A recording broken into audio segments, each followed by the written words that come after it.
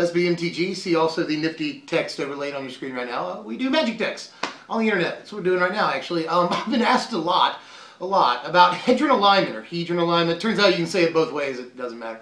I've been asked a lot about it. There's general sort of buzz about this in a lot of deck building circles. So today, what I've decided to do is another how to build. And we're going to focus on Hedron Alignment in Standard for this one. There are definitely ways of doing this in Modern, I would imagine, and probably even Legacy. But we're focused on Standard. That's the cheapest way of doing it, and probably the way that we will have the most success. Try to take this to a Modern tournament and see what happens.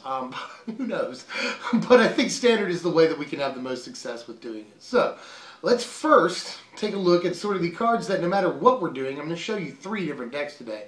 Hey, Igby. But no matter what we do, we have to play a certain sort of shell. So let's take a look at those. Well, let's get this out of the way. We have to talk about Hedron Alignment, right? You know, it's the whole deck. First of all, something jumps out at me when I first read the card. We need to see all 4 copies of Hedron Alignment somewhere during the game. You know, we have to put one in exile, we have to put one in the graveyard, one in our hand, and have one in play. That's a lot of work to have to do, and it means that you'll have to get to every single copy at some point in the game. And multiple copies of it you'll have to manipulate in some form or fashion. That's a lot of hoops to jump through. There's a couple of different ways of doing it. Some people think, you know, let's try and make a combo deck out of this and do it as quickly as possible with cards like Tigum Scheming, things like that. But I just don't think there's a viable path to victory doing that in Standard right now. We just don't have the options for it. We can't cycle through the deck fast enough while protecting ourselves. So what do? I think the better way to do it is to play a deck that goes long and draws a lot of its cards. You know, it sounds a lot like Control to me. So what I'm going to do is I'm going to show you 3 different decks today with Hedron Alignment. And all of them have some sort of control aspect, either removing a lot of creatures, countering spells, or doing a little bit of both. So I think it's probably the best way to go, especially considering we have some really good options in control right now. And another thing is that it's scry. The scry there on Hedron Alignment is really conducive to a control deck, especially considering if they haven't done anything, it's the end of their turn, you know, you haven't had to counter a spell or remove a creature. You can always scry as many times as you have the mana for if you feel like it, and that can really help set up your next turn. Even just scrying one. People don't even look at that scry ability on Hedron Alignment. It's actually very, very important. So, yeah, just another thing that lends itself to control play. But there are definitely some other things that we have to play in the shell of the deck here. So let's take a look. A couple of things I want to talk about here first are Dig Through Time and Treasure Cruise. These are sort of must-play cards because, you know, we're obviously in blue, we're playing Hedron Alignment. We have to see a lot of our cards. Both of these cards allow us to do that, and they allow us to delve away any Hedron Alignments in our graveyard already so we can get that exile clause down. So this checks off multiple boxes for us. Weird stuff here, but I do think that this has a place in the shell of any deck that I've made so far. Both Oath of Jace and Monastery Siege are cards that both draw us cards, we know that's important, and allow us to pitch a Hedron Alignment into our graveyard. Pretty important. We actually, the way we're doing it here in all of these decks, have to pitch 2 Hedron Alignments into the graveyard over the course of the game because we want to delve one away and have one in the graveyard. That's pretty important. So stuff that lets us discard cards is cool. And these also draw the cards. That's awesome. And these have been pretty much indispensable in any Hedron Alignment deck that I've tried to build in this Standard. And the last thing I want to talk about in the shell here, and I'll give you this, 2 out of the 3 decks I'll give you today don't include this card for budgetary concerns, but it just is what it is. A great card for this deck is Jace Vryn's Prodigy. If you want to make a competitive version of the deck, this definitely goes in allowing you to recast key instants and sorceries and things like that, like Dig Through Time, that's important, and other things that you play, removal and stuff like that, and allowing you to discard. You know, drawing is good, discarding is good because we can pitch Hedron Alignments. So everything Jace does is pretty much amazing for the deck, and he even provides some defense, and he's even another way of winning the game. So if you've got the dollars, or if you had the horse sense to go ahead and invest in Jace when he was just a few bucks, this is definitely the deck you want to use him in. But again, don't panic. I've got ways of doing this without him. Well, that's sort of all the cards that I wanted to sort of spotlight, sort of the things I think belong in the basic shell for the deck. But what are some ways that we can build decks around these cards here? Well, the first deck I want to show you is just a sort of budget blue-black control build. The base of the deck, 35 cards without the lands or anything, just going to cost you about 35 bucks, $1 a card on average. That's not too bad. If you add the Jaces, it'll cost you a lot more, and once you add fetches to the mana base, that'll cost you an extra $100 or so. So you're still, without the Jaces, looking at under $150 for this blue-black Hedron Alignment control deck. But let's go through it real quick because it's pretty basic here. We're obviously going to play 4 copies of Hedron Alignment, Don't have to talk about that too much. We need the card. But we're going to play 4 copies of Oath of Jace and 4 copies of Monastery Siege. Now, if you have the Jaces, I would definitely suggest replacing the Monastery Siege with your Jaces. But Monastery Siege in this deck, much cheaper choice, obviously. And still, you know, pretty slowly, but still accomplishes a lot of the same things, you know, drawing and discarding cards so that we can get to the Hedron Alignments and then pitch them into the graveyard. This is just sort of static here. 4 Alignment, 4 Oath, 4 Monastery Siege. That'll pop up a lot here. So definitely play those. I already explained why we want to do that. But we also want to counter spells and remove creatures. So let's talk about some counter spells here. We're going to play 3 copies of Clash of Wills and 2 copies of Void Shatter.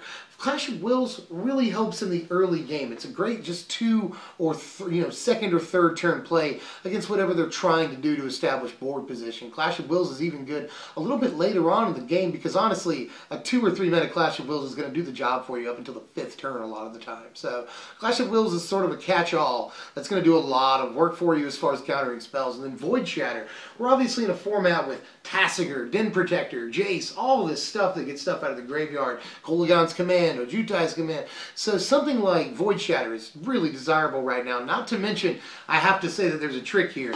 If you just can't get, for whatever reason, a Hedron Alignment into an exile, you can always cast one out of your hand and Void Shatter it. Thus, it will go into exile. You can do that if you have 6 mana available and no options as far as exiling one. You've got the rest of it set up. It's a thing that happens. We've got our counterspell game down here, but we also have to remove creatures so that we can control things that sort of slip through the cracks. So there will be some things. So we're going to play 4 Grasp of Darkness in my deck here, or you can go 3 Grasp and maybe 1 Ultimate Price depending on your meta. If you see a lot of Atarka Red, and, you know, monocolored creatures, basically. You can always play Ultimate Price over Grasp of Darkness, but only as like a 1 or 2 of, you know. But definitely you want to have 4 copies of 2 mana removal in the deck. That's very important. We're also going to play 3 Murderous Cut. This does double duty, allowing us to, again, exile a Hedron Alignment. Great option for that too, you know, being able to remove one of their best guy, basically, and put an Hedron Alignment into exile. Great. Murderous Cut, actually a very important card to play if we're in black. It just does everything we want it to do. We're going to play 2 copies of Languish. We need some sort of mass removal in the deck. Very important, especially at sort of this budget level and at locals, that we're able to remove a bunch of creatures all at once. So Languish, again, a must, especially considering we're a control deck that wants to go long. We're playing 1 copy to finish off the removal of Ruinous Path. That's 10 solid, you know, removal elements. And I like the Ruinous Path not only because it's a creature late in the game, that can be important, but because it also removes Planeswalkers, which is something that we need to be able to remove too. It's just a solid piece of removal. Into these sort of incidentals here, the stuff that rounds out the deck, I definitely play 2 copies of Despise, which is almost removal. You could categorize it as that. It's really good against pretty much every deck in the format, you know. A lot of decks that don't even play that many creatures will play like Jace, you know, and pretty much most decks are creature-based to begin with anyway. So something like Despise can be really good whether you're getting Anafenzers or Siege Rhinos or Manus Riders, Jaces, or even Ulamogs and stuff out of their hand. It's just good all-around card, and we can easily pull off, you know, turn 1 Despise. We only have the 2 colors here, not many of the things come into play tap, so yeah, definitely I think Despise is a great option. We're playing 4 Dig Through Time. That's sort of that's honestly part of the shell right there, you know. Dig Through Time is just, we're gonna definitely play it alongside Murderous Cut, allows us to exile Hedron Alignments, and we get to see a bunch of cards, so Dig Through Time. And to round out the main deck, I'd play at least the 1 copy of Tasigur here. Tasigur would allow you to get Hedron Alignments back from your graveyard in the, you know, the off chance you'd ever need to do that. And it also allows you to return counterspells and removal and stuff to your hand. And it's also another way of winning the game in a pinch. You know, 4 or 5 body is pretty good if you've got the board under control. So you can just sort of win in 5 turns through swinging. So, you know, that's not bad at all, just to have another option of doing that. But mostly we need him for his graveyard recursion ability and the fact that, again, he has Delve, which is good with what we're trying to do here. So Tasigur, I think, is probably also a must-play as far as this deck is concerned. Definitely play him. For the purposes of time, because I'm giving you 3 decks, I'm not going to go through a whole land base for each deck. I'm just going to tell you we're playing 26 lands in this deck. It's pretty important to play Polluted Delta and Sunken Hollow. Not to mention we could play like Seagate Wreckage that allows us to see more cards. Maybe that would work, but I'm not totally sold. But really, it's important to play fetch lands so we thin our deck, thus giving us better chances of seeing more Hedron Alignments when we do draw cards. So fetch lands, although expensive, are fairly important. And I'm not going to do sideboards for the deck right now. At the end of the video, I'll give you some sort of important sideboard options that we really should play.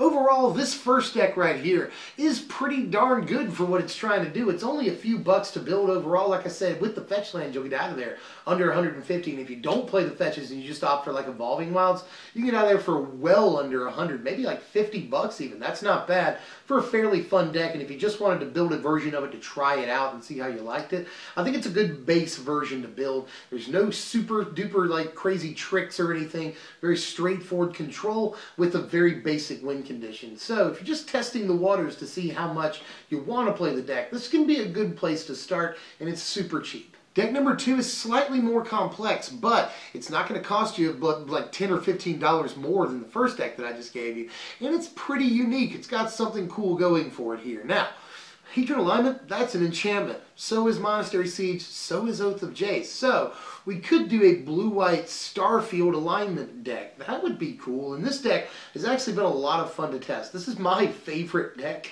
of the 3 that I've given you so far, but I'm really weird and I like stupid decks. But this deck does perform well. Got a lot of good removal options and another path to victory in Starfield of Nyx. You know, we're playing a lot of enchantments, and if we can control the board well enough with some removal, then we can definitely just swing in for the win late game if we can't get our alignments set up. So let's take a look. We're going to play the sort of basic blue enchantment shell that I've already shown you here. 4 Hedron Alignment, 4 copies of Monastery Siege, and 4 Oath of Jace. The play set of each of these, they're all enchantments, all important to play, and definitely in the Starfield deck I wouldn't leave out any of these. So yes, just definitely. Just the 3 copies of Starfield of Nyx. We're drawing a lot of cards, we have a lot of removals, so we're going to draw into it if we just play the 3 copies fairly reliably. So even though it's sort of the cornerstone of the deck, we can play 3 copies and get away with it all day. We don't want it clogging up our hand or anything, so definitely want to play it, but I wouldn't play the full playset or anything. 1 copy of Sigil of the Empty Throne, just another way of winning the game. You know, we got our Hedron Alignment, we can swing through with all of our guys when Starfield is turned on, or we can just win off of Sigil of the Empty Throne. I just like to have another path to victory, and this is fairly reliable. In this deck we're playing like 29 enchantments, so yeah, let's just play the 1 copy of Sigil to hedge our bets a little. We're playing 12 total enchantments that in some way control the board for us here. We're playing the 4 copies of Silk Wrap and 4 copies of Stasis Snare that we're definitely going to have to play. Both of these just super obvious. You know, Silk Wrap, we need something to control the board early game a lot, so I play all 4 copies. And then the 4 copies of Stasis Snare, definitely a must too. In the sideboard, or even in the main deck, I would also play Suspension Field. Just guaranteed, yes, definitely. Suspension Field is also very good. And you could play in the main deck if you wanted. I just like having the instant speed option of a Stasis Snare. But just all removal that are also enchantments, so work with Starfield, just yes. Really on that same train, I'd also play 2 copies of Pacifism and 2 copies of Quarantine Field. You could play more copies of Quarantine Field. I just think with Silk Wrap and Stasis Snare and the maybe addition of Suspension Field somewhere in the deck, that it sort of thins the need to play Pacifism, but I'd still try and slip it in there somewhere as a 1 or 2 up. And definitely play Quarantine Field. This can be really, really, really good. And I played 1 Planar Outburst, sort of to round out the removal. Not an enchantment or anything, but before your Starfield is turned on, this can be really good. It's not so great after your Starfield is turned on because you don't want to lose your Silk Wraps and Stasis Snares and stuff like that. It kind of sucks, but before your Silk Wrap is before your Starfield of Nyx is turned on, this can just be a great mass removal tool, which the deck is sort of lacking, so I've slipped it in. And in this deck, I'd played 4 copies of Dig Through Time and 2 copies of Treasure Cruise. We don't have the option of playing Murderous Cut or Tasigur in this deck to give us another delve option, you know, so we need as many cards that can put a Hedron Alignment into exile as possible. So, and this is just we draw a bunch of cards with these, so yes, definitely. We're going to play 25 lands in this version of the deck. I think we can get away with playing 1 less land in here because we're not as controlling. We don't have counter magic. We're not doing as much at the end of their turn. We don't need our drops as much, you know, even though we're playing 5 drops in the deck. We can definitely reliably cast 5 drops off 25 lands. We're just not as controlling. I think we can play 1 fewer lands. Overall, the deck is weird, but I've already said it's my favorite deck that I'm going to show you today. But it's just because it's, it's fairly unique. I've always liked Starfield of Nyx. And since we're playing so many enchantments in sort of the basic shell of the deck, I figured why not try Starfield? And we've got a lot of different options for removal in our enchantments right now. So, turns out it works. And the last deck I'm going to bring you is sort of the competitive build. This is Esper Alignment, we're calling it. Just, blue, white, black, Hedron Alignment. Got a lot of good options in Esper. It's proven to be the best control deck in the format. for the last, God knows how long, 6-8 months, you know? So, yeah, why not try it with Hedron Alignment? Just slip alignments into your standard Esper control deck. Let's see how that works. We're obviously going to play 4 copies of Hedron Alignment in the deck. I've cut it down to 2 copies of Oath of Jace and 4 copies of Jace himself. With Jace around, it's just not as important to play Siege, or really even Oath, although Oath has decent synergy with Jace. That's pretty cool too.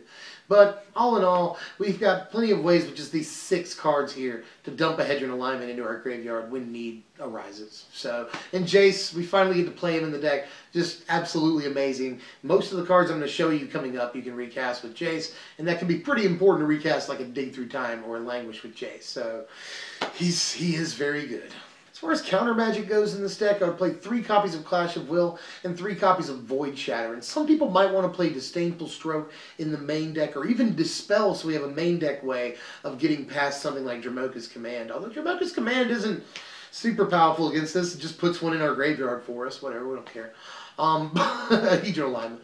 But in any case, Dispel wouldn't be bad. Disdainful Stroke is also a decent card, and I would definitely include it in every single sideboard.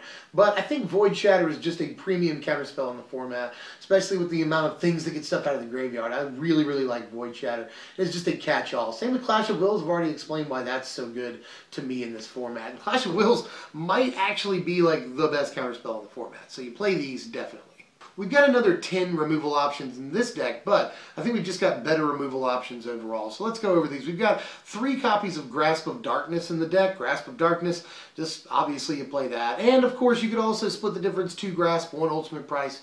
If that's what you felt like doing. The same thing goes here, but you definitely play a 2 mana instant speed removal spell. Along with that, you'll play 2 copies of Silk Wrap, I think, in the deck. Just get rid of that Hangerback Walker, or Jace, or Anafenza, or Manus Rider, or whatever, forever. That's just important to be able to do that. And 2 copies of Murderous Cut I'd play for the same reasons. You know, we've got a lot of stuff that delves in the deck. Murderous Cut is just a very important option. We delve away a Hedron Alignment and take care of their best guy. Like I said before, we've got 2 copies of Utter End. I think it's more important to play this than Ruinous Path if we have access to white. Because it takes out not just planeswalkers and creatures, but a lot of stuff, anything not land. So, yeah, Utter End is ridiculous, and if I had more slots, I'd play 3 copies. The card is really, really good. And I hate that it's about to die. That sucks. But 1 copy of Languish in the deck, we can definitely play more, you know, big mass removal in the sideboard. And if you're, you know, if an eye toward aggro locals, I'd probably play more copies of this. But in a really competitive version, you're taking to the Grand Prix, which I don't even know that I'd suggest doing that. But, you know, Esper Dried is just better. But if you were to be so inclined, then I would probably play just the 1 Languish in the main and then support that with more mass removal in the side. Aside from that, I'm just going to play, and that's pretty much all the removal in the deck, but I would play 1 copy of a Jutai's Command, which sort of goes into the counter magic, but also gains us life against aggro, draws us cards, which we've established is good, counters big creatures, that's pretty awesome, we don't like big creatures, and gets Jace back from the graveyard. So just, I think 1 copy of a Jutai's Command is probably imperative with all the stuff that it does. Just a couple of creatures here. I played 2 copies of Tasigur in this deck for the same reasons I'm playing them in the first one. You know, we like to delve things away. We like to get things back from our graveyard too. So I think 2 Tasigur's great. The body on him is awesome. He can win the game for you. And speaking of things that can win the game for you, just the 1 copy of Ojutai. Really, really good sort of surprise finisher, you know, great to have on the board at pretty much any time. Even if you're still trying to win off of Hedron Alignment, you know, when this swings in and does combat damage, this will allow you to anticipate, you know, you'll look at the top 3 cards and put target Hedron Alignment into your hand, you know, that's pretty good right there. Anything that allows us to dig through cards is really, really good, and Ojutai does that 5 damage at a time. So another way to win the game and even have synergy with the strategy. So yeah, one Ojutai I think is definite. And I played 26 lands in this one. Considering there's 3 colors, you get to play even more fetch lands. And again, fetch lands I think are very important in thinning our deck so that we have better chances of drawing into a Hedron Alignment. So, but definitely play 26 in this really control-y long game deck. I'm going to quickly run through some sideboard options. I've already talked about Dispel and Disdainful Stroke. I think those are both premium sideboard options in the deck. Dispel protecting us against all kinds of stuff, including Dromoka's Command. Very good card. And same thing goes with Disdainful Stroke. Just super important against all the huge cards that people play right now, which there's an awful lot of. Duress and Despise are also both great sideboard cards. Duress is especially good. Despise protects us against creatures. So yeah, both very good. Ultimate Price I've brought up, that could be sideboarded. Hallowed Moonlight, we can play that. We have access to the colors in all but one of these decks. Hallowed Moonlight, good against the Rising Tide of Collected Company decks. Surge of Righteousness, everyone plays that. Everyone knows that's good. Erishing Cleric is another sideboard card that we could play to great effect. A good blocker that'll give us some life early game. Planar Outburst and just, again, good master removal. Infinite Obliteration can be good against a lot of different things, but especially the ramp decks in the format. Sphinx's Tutelage could be a good card in the Control Mirror, ensuring that we don't deck with all the cards we're drawing. And then maybe Virulent Plague could definitely very good against the onslaught of tokens-based decks. Not just Gideon and Hordeling Outburst, but lots of other things out there right now. So those are sort of all the quick sideboard options that I would suggest looking through if you're building a sideboard for really any of these decks. Well, that's all I've got for right now. I'm pretty sure I'm tapped out here. That's 3 different decks. Let me know which one you like best, or if you have an idea for how to make Hedron Alignment work that I didn't touch on here, I'm all ears. I'd really like to know how we can break this deck in Standard. What's happening next time and what's in the works? Well, next time I think I might actually want to touch on White-Black Eldrazi. That's a deck that I haven't talked about in a while here, and I think it's actually really actually super strong in the format. I've been testing it for a while now, and like Thought-Knot Seer, the addition of that is just ridiculous. So yeah, and Eldrazi Displacer actually goes in White-Black Eldrazi to great effect too. So I'm thinking about doing that next time, but I've also got plans here. I'm trying to get 4-color Super Friends in Standard to work. There's a lot of different ways to build it, and it's sort of clunky every time I've tried to build it so far, but I'm working on it. Trying to get the kinks out here. But something I think you might be excited about me working on. I'm working very hard. I've gotten all the material written. Just that editing is going to be a pain. But I think you might be excited to hear about it. Is an introduction to or metagame analysis of the Pauper format. I've been a huge fan of Pauper for a while now, and I've neglected talking about it on the channel so much because I didn't think it was very popular. But lately, I've been getting a lot of requests to talk about Pauper. So let me know how you feel about that. Just sort of metagame analysis or guide to, beginner's guide to Pauper. Been working on that for a while. So let me know how you feel. That's everything right now. If you enjoyed the content, like, share, comment, subscribe, do all the YouTube stuff. I'm Dev from SBMTG as usual. Thanks for watching, my wizards. Right, Igby? Thanks. They're good people for watching the videos. All fluff.